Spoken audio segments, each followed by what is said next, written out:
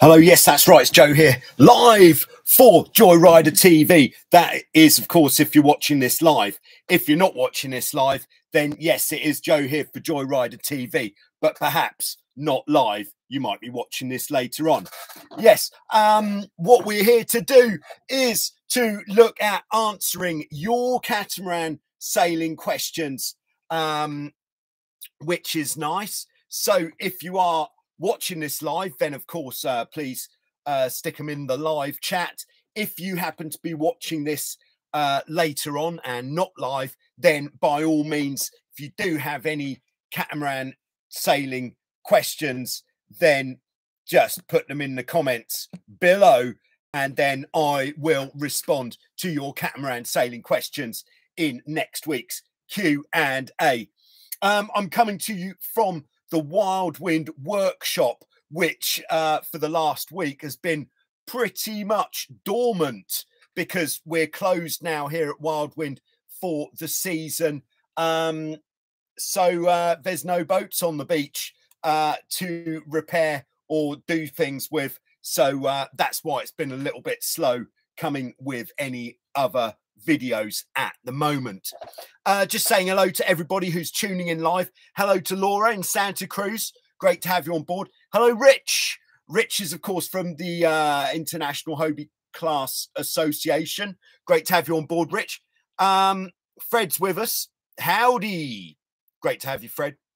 RJ Fleet from Lake Benton, Minnesota, listening and learning. Let's hope we've got some good questions coming in today. Of course, as usual, I have got some preloaded questions which people might have asked in the comments from last week's video or just in other videos on Joyrider TV. So don't feel that you have to blast away with all of your questions that you already know the answers to, unless you want to see what my answer is to those questions.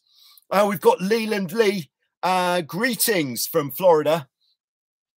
Boating Blacksmiths on board. Also in Florida. Popular place. It'll be this morning in Florida to be tuning in. All right. Fred says, it's been a short while since I last sailed the Hobie 16. It's remained rigged and essentially a rack. Essentially a rack over the water, so it stayed dry.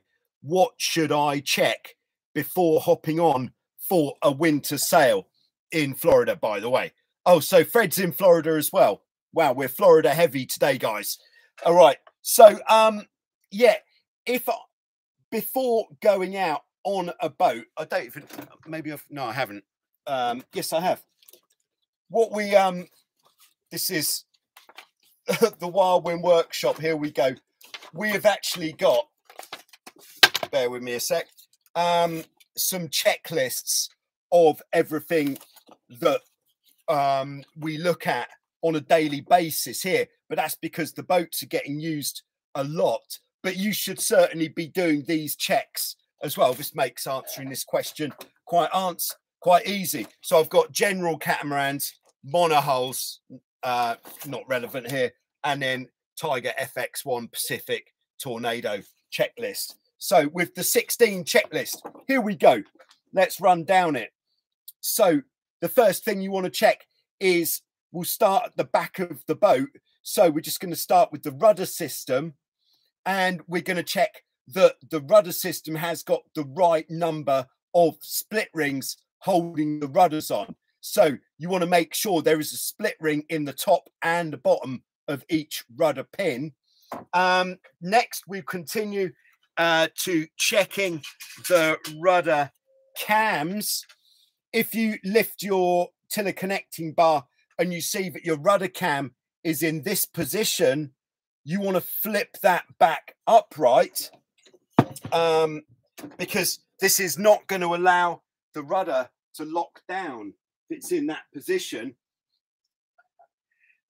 The easiest way to put the rudder cam upright when you're on land is take quite a large screwdriver like this, and we just put it into the gap here at the bottom, and a bit like Harry Potter, we're going to twist and flick Oh, wow, this is a tight one, but twist and sort of twist and lever, let's say, to get the cam into the right position like this, just to make sure that your rudders will lock down. All right, what's next on the list? Any movement in the stock. If it's not so windy, I wouldn't worry too much about that, but certainly lift the rudder blade up and just move it from side to side. If there is a lot of movement between the rudder blade and the inside of the stock, then you could just tighten this nut up, which holds the rudder blade in, just so there's a little bit of resistance there. And then the last one on the rudders is the joint with the tiller extension, where the tiller extension bolts through the tiller connecting bar. There's a nut and bolt essentially, and if there's a load of movement there, just tighten that nut up a bit and that's your rudders good to go. Next thing is check the trampoline.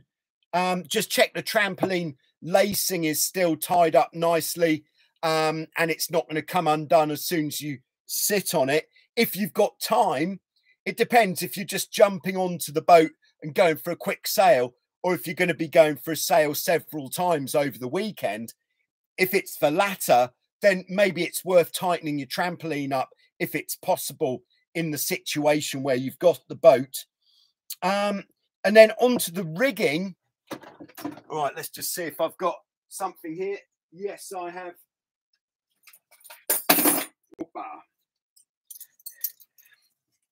All right, because you're not going to be able to drop the mast this in your current situation. So we have to do what we can. So what we want to do with the rigging is this is the standard setup for the shroud chain plate. This is what attaches onto the wires that hold the mast up. So mast, hull, and then you've got these wires which we called the shrouds, and the one that goes forward, and we call that the forestay, just in case anybody out there isn't too hot on the terms. So this would be at the bottom of the shroud, attaching the shroud to the hull. So what we want to make sure is that all of these rings are in good shape. And then I'm running off again.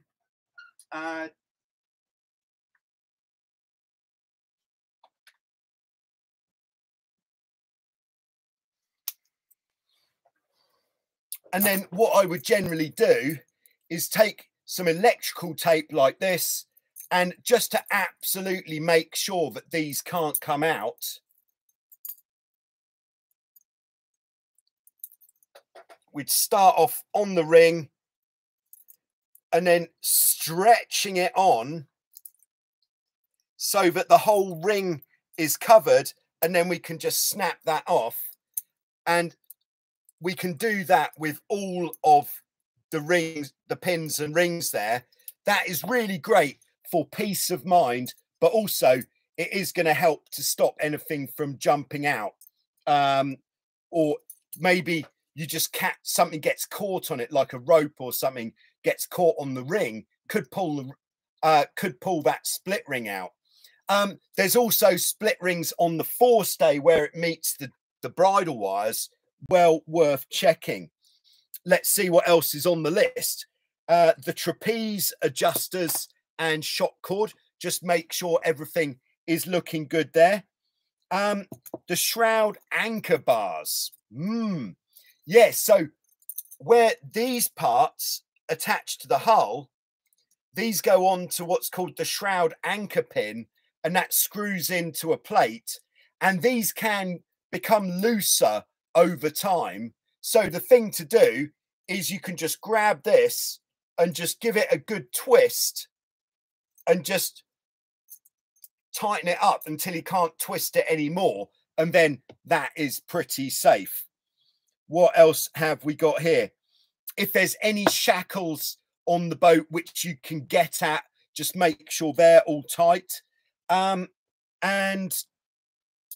then I would, it's not going to be the end of the world if you don't, but I would replace, if you need to, any wind indicators on the boat as well. If they've come off, like if you've had wind indicators like we have using tape, cassette tape tied onto the bridle wires, you might need to replace those. So plenty of things to look at there.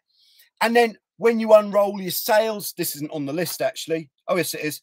Yeah, just check that all the battens are tied in, because you don't want to be losing battens there. That could absolutely ruin your weekend or whatever period you've got to go sailing. Yeah, and then where the mainsail attaches to the boom, make sure that's all good. And then I would also just give the main sheet a wash as well in fresh water. And then I would think you're pretty ready to go. Obviously, if you've left your boat for a long time, it is beneficial to either put the boat on its side or drop the mast and check the rigging at the top of the mast, where I would just have a visual inspection of the rigging, but then take some pliers, or I like to use an adjustable spanner and just give all the shackles up there a little tweak to make sure that you're not going to have any mast falling down style surprises. So that would be ideal, but of course it's not always possible. And then just check your bungs are still there. If your boat's been there a long time, you never know what might have happened to your bungs. Well worth having a spare pair of bungs in your toolbox or in your car, because if you turn up at your boat and the bungs aren't there, you can't go sailing. So bungs, very cheap, well worth having a spare set, which you just take with you. So I hope that helps. Great question, by the way. Thank you very much. All right. Yeah. Boating Blacksmith says in Florida, not much winter here at this time. Yeah, it's been pretty good here in Greece as well. Looks like our sunny second summer, which we've been enjoying here in Greece, is coming to an end this evening, perhaps tomorrow morning, with quite a decent amount of rain. So we'll see how that looks. All right, we've got Christopher on board, who says tuning from the Outer Banks, North Carolina. Nice. Just picked up a used Hobie 14. What's the most important thing for me to practice before I get out on the water? If you're not so familiar with catamaran sailing generally, what I would do is just review the videos which tell you where and how to sit on the boat, all this kind of like sail settings, upwind and downwind, which angles you should be sailing, and then just go through the procedure for tacking. It's well worth going through that procedure, that tacking procedure on land, just so that you really get it dialed in to your head. That procedure, we have been through it many times, but just to break it down into, we'll see how many points we break it down into. So the first one is make sure you're sailing as close to the wind as possible. Then once you're as close to the wind as possible, let's take it as it's obvious that you're going to check the area that you're going to tack into. Once you've done that, we want to get the main sheet in tight. And then once we've done that, we can initiate the turn. And then once we're head to wind, we'll sheet out and cross the boat. And yeah, so that's 1, 2, 3, 4, sort of 5 points there to remember when you're tacking. But if you go through it a few times on land before you go sailing, then that is going to make it a bit more fluent for you once you're out on the water. Also, you could, if you've got, if the boat is in like a grassy boat park, or you've got plenty of space and you can tip the boat over on land, then if you get to the boat and there's not much wind, or if you've just got the boat there anyway, what I used to do back in the early days, I used to tip my boat over a lot and just practice writing capsizes on land, which is quite a valuable thing to do. But just if you are going to tip your boat over on land, just make sure that there's nothing sharp or pointy that is going to go into the hull, and make sure your rudders are straight. And if you drop the rudder down onto the floor before tipping the boat over, that means as your boat goes onto its side, the rudder blade isn't going to dig into the ground. Top tip there. Yeah, so those, I'd say that's what I would do there. All right, we got Helmuth Albert from let's just say from France. Great to have you on board there. Thanks for tuning in. Mike's on board, who says, I cut my foot on that thing. That is another reason to tape it. I believe he's talking about this thing. Yeah, anything you could cut yourself on as well. Especially anything, well, just anything generally, but anything around here where this join is, if you capsize in a pitch poling kind of manner and you end up in that sort of arena, you don't want anything sharp you can catch your hand on. You're going to be wanting just to grab hold of the boat wherever. So if you just check everything that could potentially be sharp, like at the bottom of the trapeze wires as well, this is quite a common place for one strand of the wire just to come away, leaving quite a sharp, exposed, pokey bit of wire. So just check things like that. And if you have got on the trapeze wire, if you've got one exposed, pokey bit of wire, yes, you will need to replace it.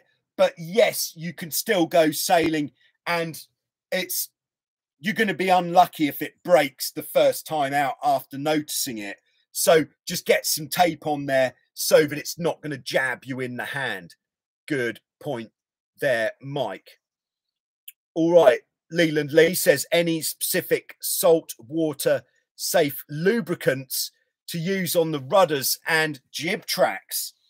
Yeah, I don't, you're not going to believe this, but I don't generally use many lubricants at all on the boat.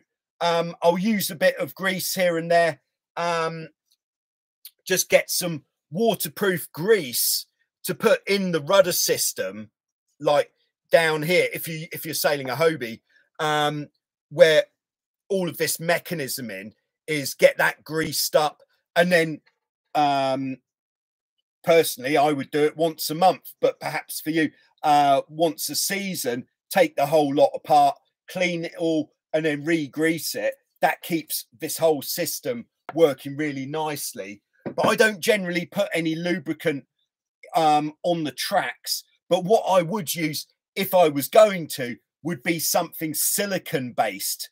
Definitely not WD-40, because WD-40 attracts things to stick to it. So like if you sail in a place where there is sand, if you use WD-40 on anything, it will soon become a grinding paste rather than a nicely lubricated whatever, which means you're gradually going to be grinding away at whatever part of the boat you have put that on.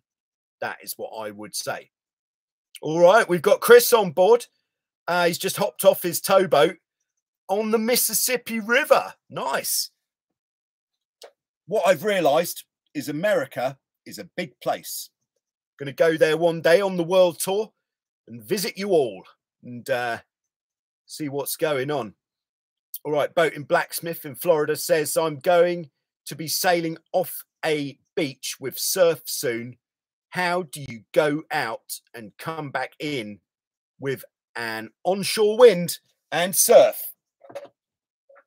think this is a common issue, common situation for many people, as this question comes up quite a lot. So if this is our beach, I think green may have left us. All right, green's off. All right, so the beach today is in red. There we go. And then we've got some surf coming in.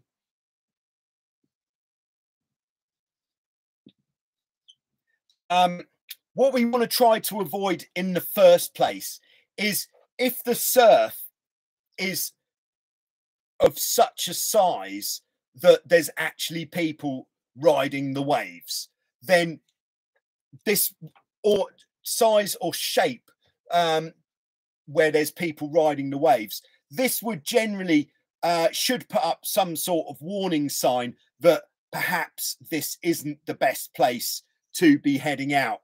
What you want to do is look for a place where the waves aren't breaking as frequently and sail from there.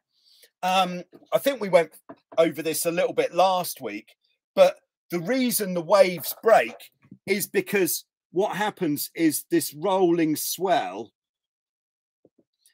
which is out at sea, once it gets into the depth of water, which is equal to the height of the wave.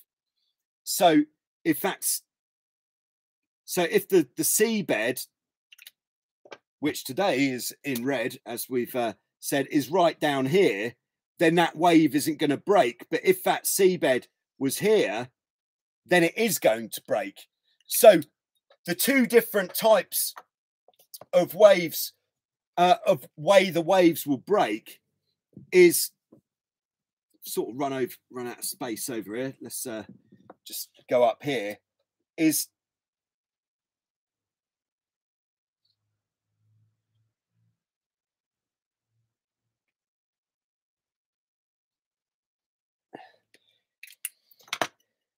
if we've got a seabed like this that suddenly goes up, this is where the waves are going to break what we call very heavy.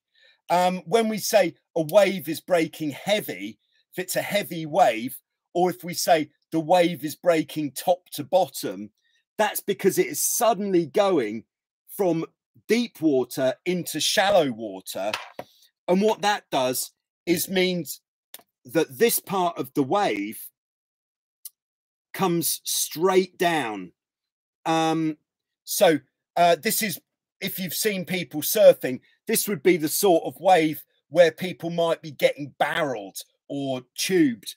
You know, you might have someone in there riding the wave. Very nice, having a lovely time. But for you sailing out on your catamaran, not a good choice unless you're doing a remake of Sharing the Wind. Whereas if the seabed, this is what we want, if it gradually shelves like this, then what will happen is the way that the waves will break, so it'll probably be this one, is they'll just crumble at the top like that. And it won't break top to bottom. It'll just crumble. So there'll be a bit of white water involved, but it won't be heavy like this bad boy. You should be able to see from standing on the beach where the waves are breaking really heavily and where they're just crumbling.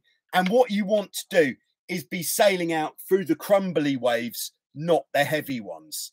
That is the big piece of advice. And then when you're actually ready to go, what you want to do is get the boat out far enough that you could get the rudders down if it's possible. Or if this is all just white water, if all of these waves are just white water and it's not so windy, you should be able to get out with your rudders halfway down. But if it is looking like you have got some pretty juicy stuff to encounter, then get a bit further out, get the rudders locked down, get on the boat and just get sailing as soon as you can in the direction of the waves which aren't breaking quite as steeply. And then if, as you're sailing out, if the wave directly in front of you looks like it's just about to go, like even on a crumbly one, that point where it's just about to go, that's where it's at its steepest. And it could, even a wave like this, if it's big enough, could capsize you, which could potentially, you know, you could damage your mast if it goes into the bottom. So we don't want to do that. And generally, you won't have the whole wave, all of this, breaking at the same time, because the seabed, it's unlikely it will be completely uniform all the way along the coast. So what we can do, if we think, oi, oi, that's looking pretty steep just there, we can bear off and look for the bit that has either broken already. So once the wave's broken already, a lot of the energy has come out of it. Or if it looks like the wave isn't going to break, and then just head up when you see the bit that looks favorable. There we go. I haven't done so much sailing in the surf, but I've done a lot of surfing in the surf, windsurfing in the surf, kite surfing in the surf. So I know how the waves work and how I would go about it if I was out there in a catamaran. There we go.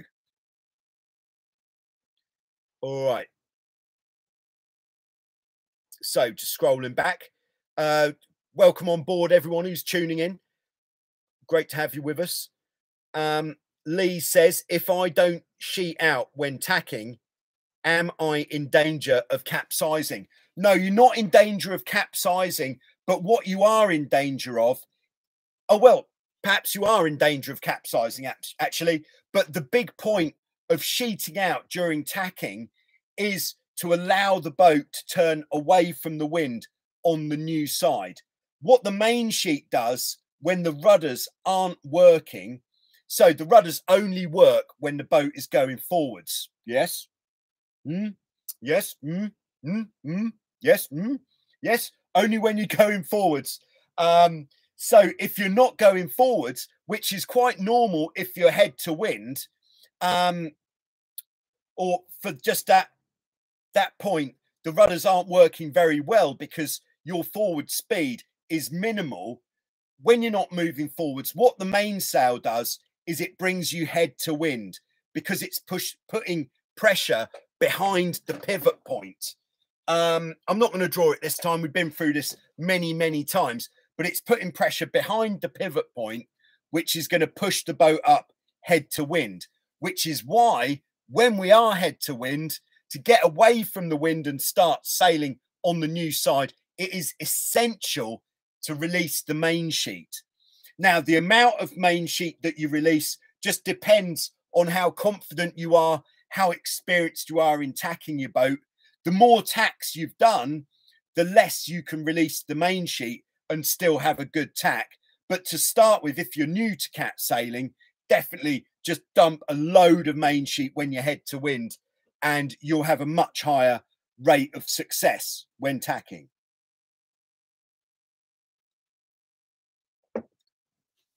There we go. Hey, we got Cole on board. Hello, Cole. Great to have you with us. All right. Going back to the lubricant. Cole has been using McLube sail coat for everything on my dinghy. Works like a charm.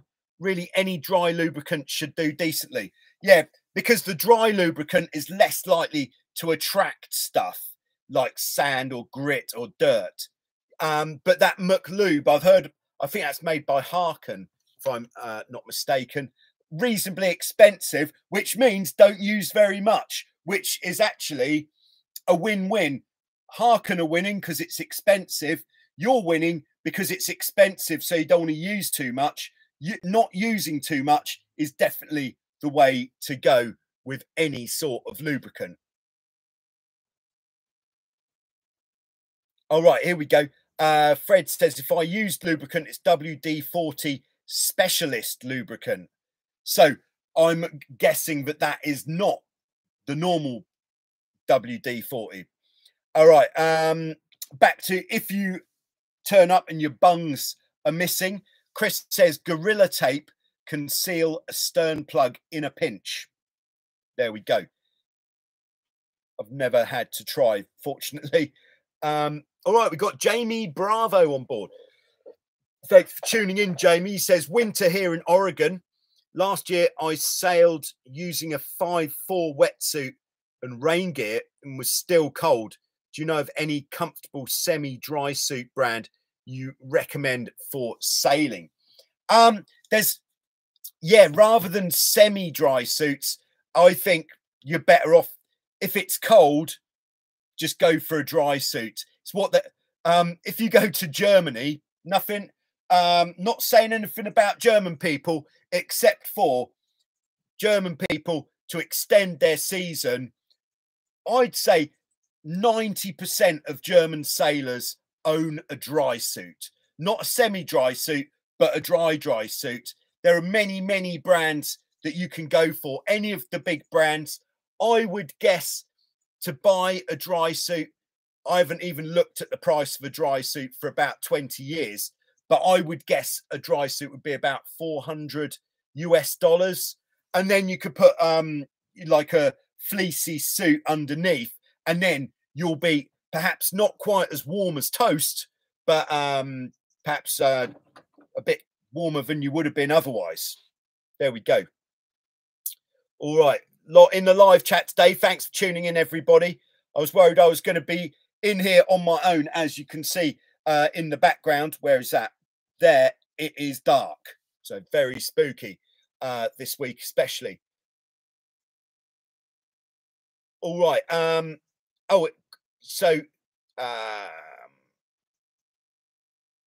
Just on that topic of what to wear, Chris says try Zyke's Super Warm Series wetsuits. I have one of their fleece-lined Farmer John style suits that will cook me in water temperatures down to the low 50s. Now, the Zyke stuff, spelt Z-I-Z-H-I-K, is probably some of the best sailing gear that you can get.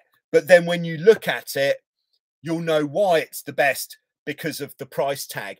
What came first, the quality or the price tag? The two go together, I think, generally. Okay, so we've got Jacob on board, who says, hey guys, do you have any tips for sailing in big waves on an F18? Well, it's pretty much the same for any type of boat. The difference with the F18 is if you're sailing with the spinnaker up, and then if you are sailing with the spinnaker up, it's kind of like the distance between the waves, which becomes the big factor rather than the size of the waves. Because if you've got a good distance between the waves when you're going downwind, then what you want to do is not take, let's draw the wave like that. So this is the wave here. So if you take on the downwind leg, if you take a route straight down the wave, it's going to be over very quickly, and you're not going to benefit very much from going downhill. And also, if there isn't such a distance in between the waves, you're more likely to stick the nose into the wave in front. So if it's possible, like with the wind direction, wind strength, when you've got your kite up, if it is possible to take a bit more of a diagonal route down the wave, you'll be on that wave for much longer, thus benefiting from this going downhill kind of vibe.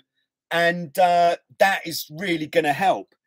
And then when it comes to jibing in waves, we're just jumping straight into jibing on waves. You want to be jibing when you're going downhill, because that's the same as jibing just after a gust, when the boat is going at its fastest, and you're effectively going to have as little pressure in the rig as possible. So if you can pop it through the jibe there, then you're going to have a very nice jibe indeed. It's going to feel absolutely fantastic. So that would be the point to jibe. And then if we're going the other way, on the upwind, you're quite likely to be coming up the wave at an angle, because generally the waves will be moving in the same direction as the wind. Not all the time, but this would be, I'd say, 7 times out of 10. So you'll be sailing upwind into the waves. So this line here, if this is the top of the wave, then we're talking rolling swell here. When you get to the top, what you don't want to do, although it looks absolutely great in photographs, is to launch the boat out of the top. If you can get the dagger boards out of the water, then that is Instagram solid gold right there, if you get the photo, of course. But if you're racing and you're wanting to sail fast, then getting the boat out of the water isn't fast, because when it comes down, it really jars everything. Your flow of water around the hulls, it's all going to be disturbed. Your airflow around the sails disturbed. Your crew is going to be upset, stuff like that. So to avoid that happening, what you want to do is either be flying the hull slightly. If you're flying the hull, what that does is it really loads up the leeward hull. So as you get to the top of the wave, that load keeps the boat attached to the wave. But what you can also do, if this is our route, is when you get to the top, just bear away slightly. And what that will do is put more load on this leeward bow, which will just keep that attached to the water and stop you from taking off. If you do want to take off, of course, what you want to do is have the boat dead flat as you get to the top of the wave. So if you have been flying a hull, just as you get to the top, head up slightly. That'll give you a more vertical takeoff, and just hold on to your hats.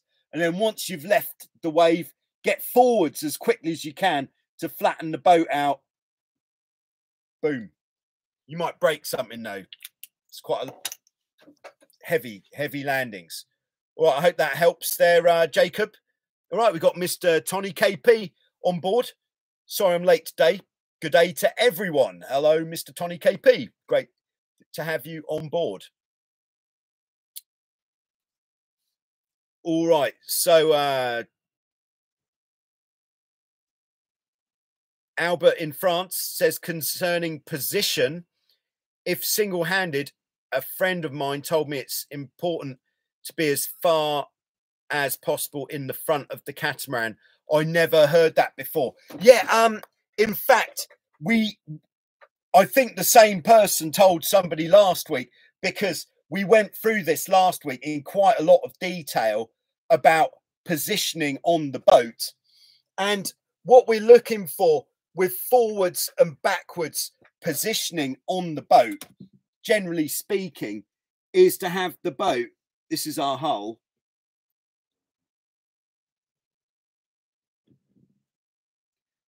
we want to have it totally level.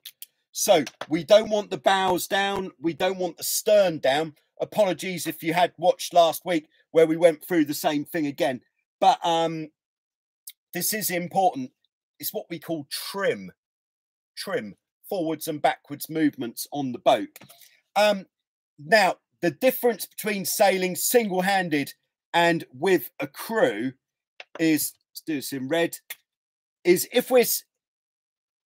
when we're sailing with 2 people, the 2 people are going to be they want to be as close together as possible at all times in a forwards and backwards plane. So you want to be really close together. Even if you're on opposite sides of the boat, the 2 people want to be the same distance up the boat as possible.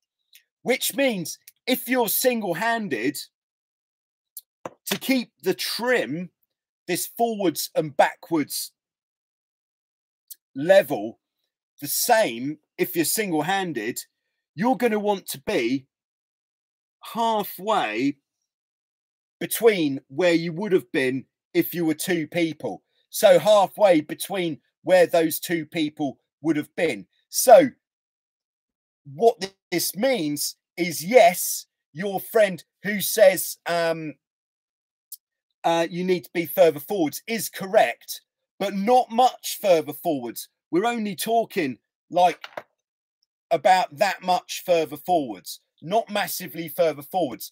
Of course, it does depend on which type of boat you're sailing. Different types of boat like to be sailed in different ways. All right, and continuing, meanwhile, I tested it and it's true. Moving forwards before the phase passing the wind, moving back on the new side helps a lot. It was medium wind. Right, okay. Yeah, and then not sure how moving forwards on strong wind would higher the risk of the capsize. Yeah, so when we're talking about strong wind and our position on the boat,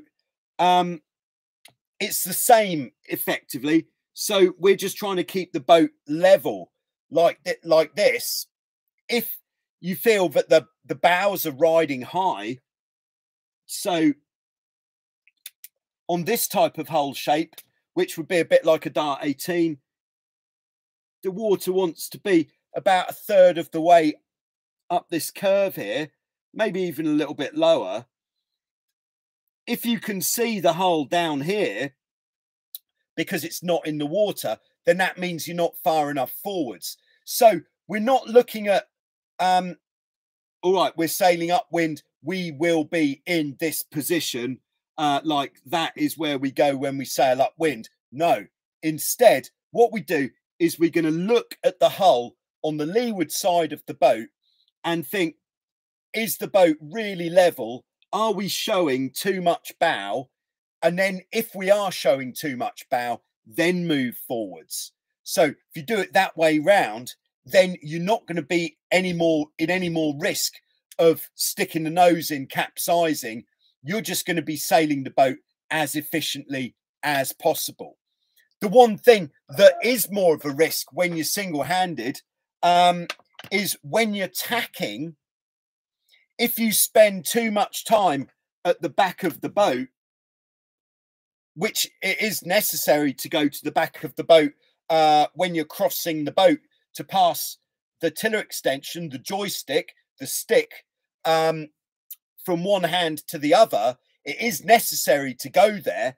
So, but what you want to do if you're single-handed especially is not spend too much time at the back of the boat, because if you do, especially if it's on a boat which has low volume at the back of the hull, like if we were sailing a boat with a hull shape like this, like a Hobie 14, for example, we just want to start off here, then go to the back to pass the stick, then get forwards again on the other side as soon as we can, basically to stop the wind from getting underneath the trampoline and flipping us over.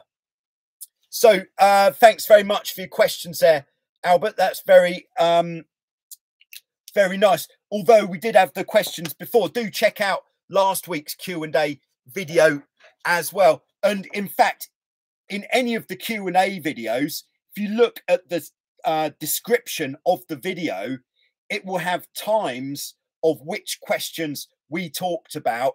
So you can just check what time the relevant question to you was talked about, so you don't have to go through the whole thing just to get to that bit. So that's quite handy, I think. All right, at this point in the game, 44 minutes, we're going to just take a short commercial break. I'm hoping that Toot's on board, say elevator music. Yes, at this stage in the game, I'd just like to put out some thanks to everybody who's been supporting Joyrider TV.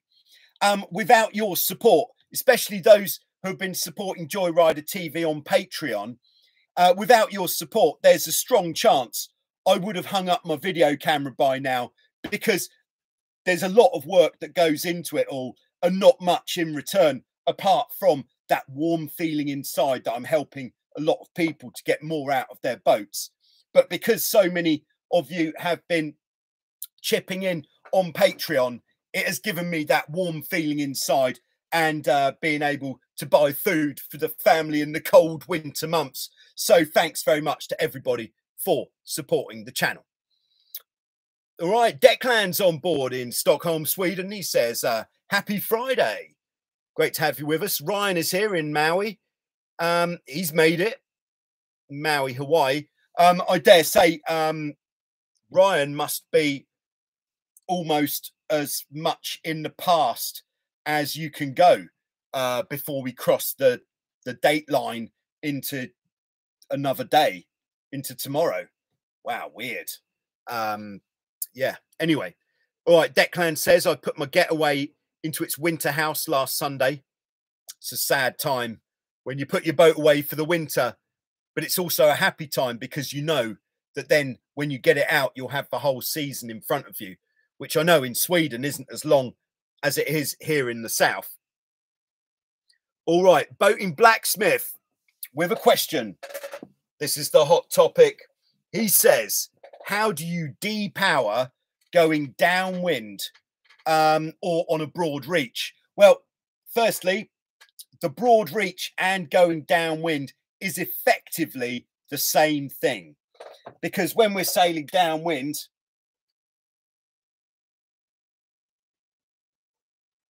we don't sail straight downwind, of course. We don't know what this sail is. We sail with the apparent wind, the combination of the true wind and the induced wind. The induced wind is what we create by moving forwards. And the combination of those two winds makes our apparent wind, which hits the boat at 90 degrees. So this is the first and most important concept to think about when going downwind, is that this is the angle that we want the wind displaying on our telltales on the boat.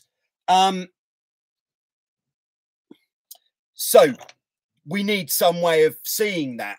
So what's very important, the most useful and cheapest upgrade you can do to your boat is on the bridle wires, put some tape, either cassette tape or videotape, if you can find some, or you could get some streamers made out of like spinnaker cloth or something, but we use videotape because it's effectively free, and so it costs nothing. And then we're just looking for these streamers made out of videotape. Is that small enough so you can't see it? To be going directly across the boat. So that is the angle. So if you start off on that angle, you are going to be better off than any other angle. So the way to depower the boat, first thing is, what is going to be the biggest issue on a windy downwind point of sail? The biggest issue is going to be sticking this bow in. Or both. That one mostly, this one as well a bit. So if you get a really big gust, boom, bows go in and the back of the boat overtakes the front of the boat and you're upside down. So that is what we're trying to avoid. So what we want to do is we want to counterbalance that by getting as far to the back of the boat as possible. That's us right at the back. And then what we'll do is we'll set the traveller about 2/3 of the way out, and then we'll have the main sheet eased and the jib the same, or the jib all the way out. Main sheet eased with the wind at that direction, and then that is our starting point. So main sheet loose. When we're turning onto this broad reach, what we want to do is, as we turn the corner, we want to loosen the traveller and the main sheet before we start turning, because that means that as we turn, we're not going to get overpowered. We've already depowered enough as we turn the corner. There we go. Yeah. And then if we get a gust, so when we get a gust, that's when things are going to happen. So as we get the gust, we just want to ease a bit of main sheet. if it's just a normal size gust and the rudders don't come out, ease an armful of main sheet, and then at the same time, just turn a little bit more downwind, because the boat will have been going faster, which makes the induced wind more. So turn more downwind in the gust and ease a bit of main sheet as you do it. When it's windy, whenever you turn downwind, ease the main sheet out, because that takes the pressure off that leeward bow. And then if your boat slows down and the tapes start blowing forwards like that, then turn back to get those tapes on 90 degrees. So that is how we deal with the power on the downwind. So once we've bore away in the gust, easing the sheet, if it feels like the boat is stable, we can bring the sheet back in. But the main way that we're depowering the boat is by sailing as fast and efficiently as possible. The faster we sail downwind, the more it takes the pressure out of the rig, which is trying to capsize us. So if we sail slower in a high wind, then we're going to have more pressure coming from behind us, trying to stick the bows in. So by sailing faster in on the downwind, we're going to have less pressure from the true wind trying to dig the bows in. There we go. Good question there, Boat and Blacksmith. Hope that helps. All right, thanks very much to Laura for the donation there. Very nice. Laura is using a feature called Super Stickers, which you can find at the bottom of the live chat. Thanks very much for that, Laura. Very kind. All right. There's a lot in the chat. And in fact, we've been going 50 minutes now. If we could say no further questions, please. Any further questions have to be accompanied by a super sticker. Let's say that. Good thinking there.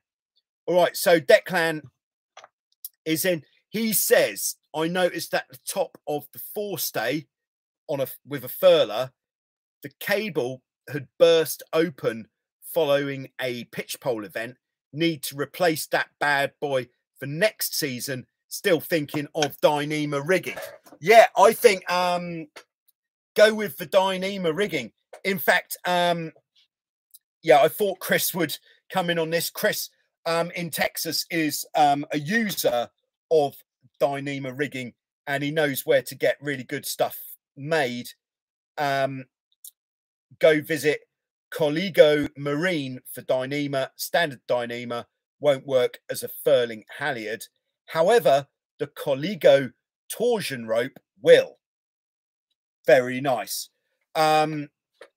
Perhaps, Chris, if you can put the website address for Coligo Marine in the comments rather than the live chat, so then anybody watching this later on can see that link and then they can go and check them out. They could say Chris sent me and get some sweet Dyneema rigging. All right, we got Frank on board in Clearwater, Florida. Everybody is in Florida today, apart from Toot, who's in Texas, of course.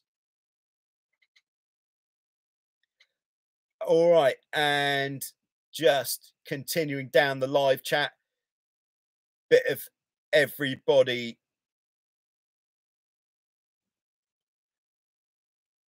Everybody's having a chat. Nice to have you all on board, by the way. Boat in Blacksmith says, does anybody know of a beach in Melbourne, Florida area that you can get a Hobie 16 in other than Daytona?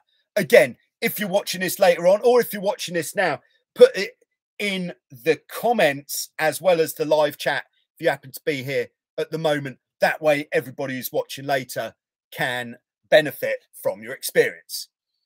All right, Ryan in Maui says, interested in small radio or locator beacon suggestions that I can wear. We sail with a radio, but keep it in a tramp bag. But last crash, the boat was moving fast away from us to get to. but I'd like to be more prepared. I believe that is another one for Chris in Texas, who definitely knows about these things, because Chris is a professional of the sea and knows about locator beacons and such much more than I do. I only know what I've been told by you guys. So I think you guys know better. Frank says in response to the Florida question, Daytona Beach is a favorite of mine on the East Coast. Nice. You guys should hang out. All right. Scott is on board, dropping it in the slot. Scott, who is, of course, had the highest speed of the season here at Wildwind Sailing Holidays. Nice to have you with us, Scott. I can still hear you whooping in my ears from that sail. Oh, Toot says, hit the like button. Thank you very much, Toot. Is that true for a Mexican wave too, Joe? Oh, now I don't know what we are referring to. Now, all right. So here we go. Chris has already answered on the radio beacon question. He says, always good to have a radio on one's person. I prefer the standard Horizon HX series. Excellent performance for the price. I run an 870 and an 890. You don't need the DSC function, but it's nice. There we go. All right, it's great that all you guys are friends, even though you're in different parts of the world. It's nice. All right, we've got Amory Amblard, who says, when sailing alone in strong winds and big waves, the Cat, which is a NACRA 5. Must be 5.0, often stays stuck upwind during the tack. Is it possible to force tack whilst stuck without having to restart, gaining speed, etc.? Yes, this is a great question. Thanks very much. If you do, just to repeat, please no further questions unless they come accompanied by a super sticker. Just hit the super sticker button. So if whichever situation you're in, if it's windy and your tack fails and you end up sitting kind of head to wind, the first thing to recognize is that if you can recognize when the tack fails at the time, what happens when the tack fails is you start getting blown backwards, which means your rudders will start working the other way round. So if we've been tacking this way, so we've had the rudders across like this, then if we get to head to wind and we start getting blown backwards, what we want to do, as with all tacking, main sheet completely loose, and then we can put the rudders across the other way. And because we're going backwards and you've got the rudders across, there should be quite a lot of pressure on the rudders, which means you don't even have to hold them there. They will hold themselves, which means when the boat starts, all you need to do is notice when the boat starts moving forwards again. And as soon as that happens, straighten up the rudders and off you go. But if you failed your tack and you're not head to wind, so you're not going backwards, then rather than having to restart the boat and get going before you tack, what you can do is to get to this same point where we were before, to get head to wind so that then we can sail backwards, is just crank the main sheet in really tight. As you crank the main sheet in, what will happen is the boat will naturally turn head to wind. But because you haven't got any boat speed at all, it's reasonably unlikely you'll get through the wind. So as soon as the boat is head to wind, like here, at that point, Again, release the main sheet, rudders the other way to go backwards, and then we're where we were before. I hope that helps. Try that out. Yeah, just notice when it is that you're going backwards. That is very important. Okay, so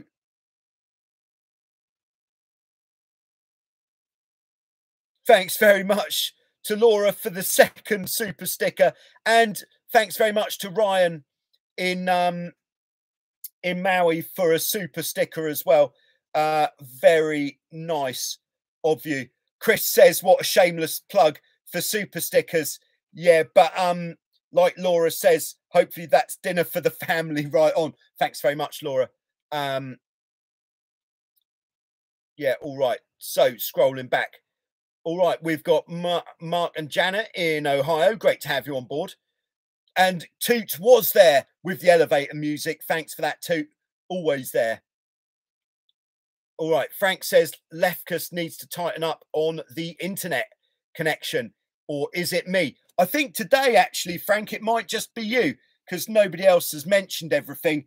And usually I get something on screen saying weak connection, but not today. It seems to be all right. All right, we've got Thomas in Germany. Great to have you on board, Thomas. Coming from the Wildwind workshop. Nice to have you on board. All right, so I'm just sort of scanning through the live chat now because a lot of you are sort of talking between yourselves. All right, Pedro's on board. He says hello. Nice to have you with us. All right, Ryan's. Oh no, still chatting between yourselves. All right, still chatting between yourselves. There's some chatting between yourselves. There is no comment section apart from the live chat. Oh, okay, I didn't know that. I thought that the comment section is there. I guess what will happen is once the video's finished, then it will be available as a normal video, and then the comment section will present itself. All right. So Chris says he's going to contact me and will send the info for the Dyneema rigging. So in fact, maybe we'll put a little video sort of together of Coligo Marine in Texas. So I think it's in Texas, so that everybody will know. And then if anybody asks, we'll say, check out the video. All right, Scott says, Joe had the high speed of the season. I was just whooping along for the ride. All right, Amory, thank you very much for the donation and the super sticker. Great to have your support there. That is dinner and a drink. All right, thanks very much. Very kind. All right, Albert says, hello. I have a Catamaran Ventilo 18 HT full carbon. Do you know something about this cat? No, I think to cut a long story short, no, I don't know much about the Ventilo brand of catamarans. Pretty sure, is it a French brand? They built the first type of Formula 18 catamarans, which were actually before the Formula 18 rules were as they are now, where the boats were just single sail, very wide. But no, unfortunately, I don't know much about that. Sounds like an absolute beast if it is full carbon. All right. So Chris says, got a regatta coming up in Texas in March. The Ides of March will be March the 25th, 26th at Lake Somerville, Texas. Oh, Coligo Marine is in California.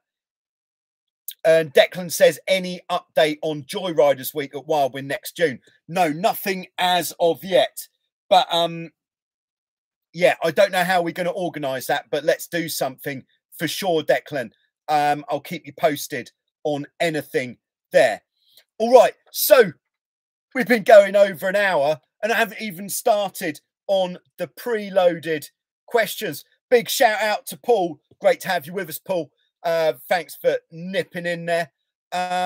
So in the preloaded questions, we've got Benoit, who says, now this is going to open up a big kettle of fish or a can of something, can of worms, I believe. What paint would you recommend for repainting a Hobie 16?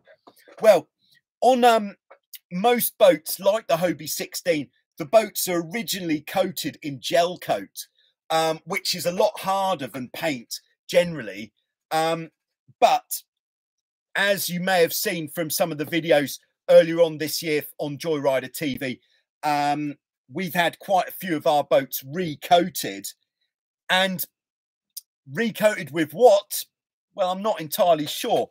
When the boats arrived back from being recoated, they'd been chucked in a truck, so they had arrived damaged. So we had to repair the damage to make them look nice. So this is what the guide said to get hold of.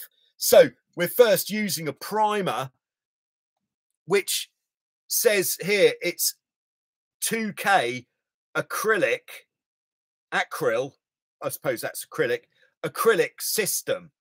So that is the primer. And then I've got absolutely no idea. This is all part of being in Greece, of what it says here. But I dare say that is, yeah, Declan says white paint. There we go. So white paint generally. But I think more research is needed on the topic of what paint to paint your boat with. When I first picked up our Tornado, which we have for the school here for Wildwind, I was told that it had been painted in Ford Escort white. No word of a lie. Alex Seal, is that the name of the paint? Says RJ Fleet. If you know about paint, then put it in the comments or the live chat so that we can all learn from your experience. All right, we've got Valentine on board, who says, what type of gear you can wear for cold weather? For now, I only have a swimsuit, windbreaker, harness, floating vest. Yeah, so depending on how cold, in the places that I sail, it never gets brutally cold like I know it does for a lot of you. So for me, I just wear a full-length wetsuit. In fact, I did do a video called What to Wear, which was a few years ago now. But if you put in a search, Hobie Cat, what to wear, or Hobie Cat, which wetsuit, then that what to wear video will come up. And so I'll wear a full-length wetsuit for the winter, which would be one of wetsuits are graded in thickness. So the bigger the numbers, the thicker they are, and the warmer they will be. So a typical summer wetsuit would be called something like a 3-2. That would be the summer somewhere that's not tropical. And then some, like when I used to go to Cape Town, very warm on the land, but freezing cold in the water, I used to wear a 4-3. So that's a pretty warm wetsuit. Now, with wetsuits, there is definitely a lot of, the more you spend on the wetsuit, the warmer it is going to be. In fact, the last wetsuit that I bought, I would have bought a 4-3, but I thought, no, I'm going to buy a higher quality wetsuit, but thinner, because a thinner wetsuit is going to be more flexible and it's not going to hinder your movement quite as much. And then for really cold conditions, the general standard would be a 5-4. And the way that these numbers work is that will mean it's got 5 millimeters of neoprene rubber. That's the stuff that keeps you warm over your vital organs. So over your torso and up to perhaps just above the knee, it would be 5 millimeters. And then for the extremities, like your arms and your lower legs, then it would be 4 millimeters. And that's the same for all of these which allow you a bit more freedom of movement.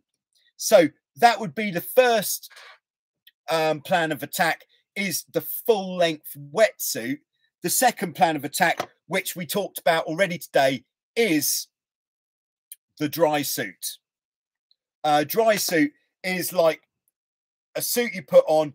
It's got latex seals around the wrists and the neck.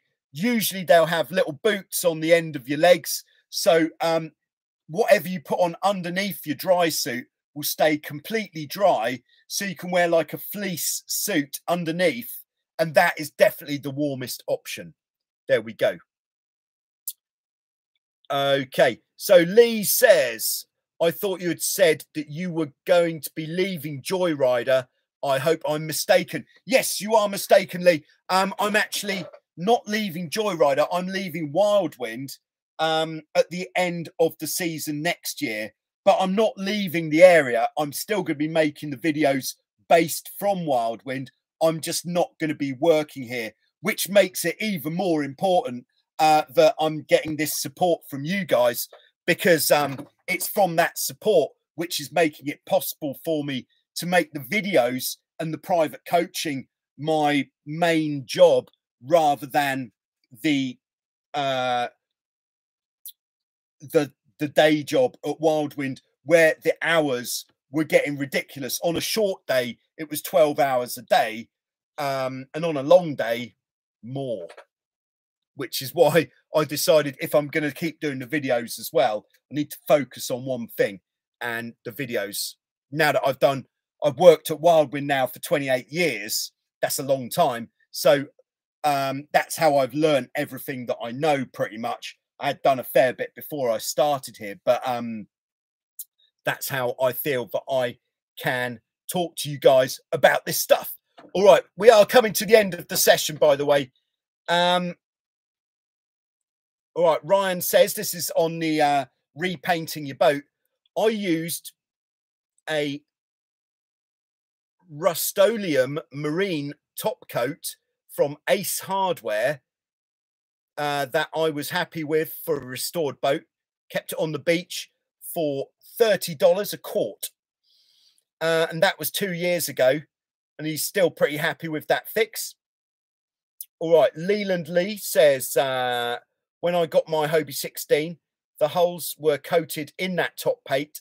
It looks ugly and has lots of paint brush marks on it. I plan to strip it down and redo the holes. All right, Chris says, Leland, spray is the only way to make a nice finish. Yes, definitely spray. It's got to be sprayed. All right. So Ryan says, time for me to go to work. All right, nice to have you on board, Ryan. And nice to have everyone else on board. And it sounds like it's time for Joe to move to Texas, says Chris. Thanks very much, Chris. I'm definitely coming at some point, because these Texan barbecues really do sound amazing. Frank is nipping in with better sailing in Florida. All right, let's not go down there. Let's not have a fight for who has the best conditions, because we all know that Vasiliki will win. Thanks very much for tuning in today, everybody. It's been an absolute great session. Don't forget to hit the like button before you leave. And thanks to everybody for the super stickers as well, and their continued support. I'm hopefully, if the weather is up to it, going to be having for you this Sunday, you're not going to believe it, but episode 129 of, can you guess what it's going to be? Yes, that's right. Show us your cat. But that is the way. All right. Best question of the day just come in from Lee. Says, is it possible to set up a monthly payment? I do this for another YouTuber who's great quality videos. Yeah, there's two ways of doing monthly donations. One is through Patreon. You'll find underneath each video on Joyrider TV, there's a link to my Patreon page. And the other way that you can do it, which is a brand new method, is called a channel membership. Again, that will be linked in the more recent videos. And that means you don't have to leave YouTube.